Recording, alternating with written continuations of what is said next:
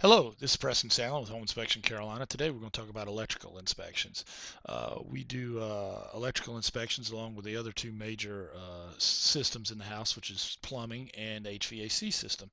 We want to talk about some of the most common problems that we find in electrical systems. And these are actual pictures from actual home inspections done here in Charlotte, North Carolina. The first thing we notice is this is a panel box with the faceplate removed, and what you see right here is a double hitch.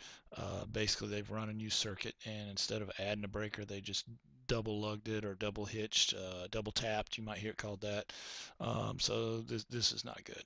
Um, there's only one breaker that makes that something that you can do that square D. It's specially made and has two places where you can lug it, and then that wasn't that breaker. All right, this is an open ground. What this is essentially is a two-prong outlet. I don't know if you guys remember the old two-prong outlets, 1960s and before. You remember you used to have to unplug the TV if a thunderstorm came, because your TV wasn't protected. Because if you don't have a ground, surge protector won't work. And same thing here. If they have TV or computer plugged in, they're not protected. And this third hole here on the outlet is just a false sense of security because it's not really doing anything. I feel like something's missing. The blades obviously are missing on this swinging fan lamp. Again, we've got double taps right here. Another thing that we're going to check is to make sure that it's bonded and grounded.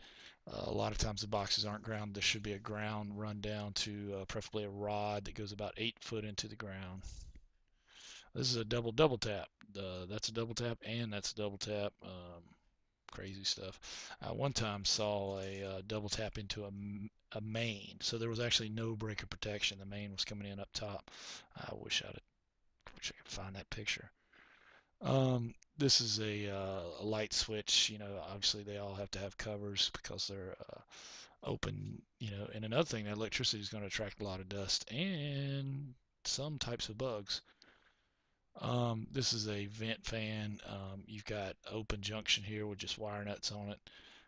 That's all junctions should be in a junction box because if there's a surge or spark, it's going to happen at a junction, and you want to keep that contained.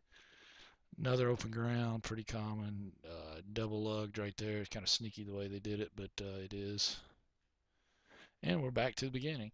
But if you interested in having an electrical inspection or home inspection, or you have any home inspection or electrical questions, please don't hesitate to give Home Inspection Carolina a call. Our number is area code 704-542-6575, and our website is homeinspectioncarolina.com. Thanks a lot for watching.